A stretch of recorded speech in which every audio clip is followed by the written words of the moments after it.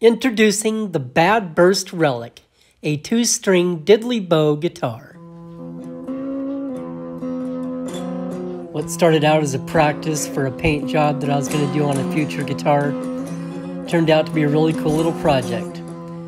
I screwed it up really bad, I started to sand it off, and I really liked what I saw, so I kept it. I knew the neck was going to be a little bit more challenging, but I had to at least attempt it. And it turned out better than expected. Finished it with True Oil, and with the help of my buddy Mike, finished it and made it actually playable.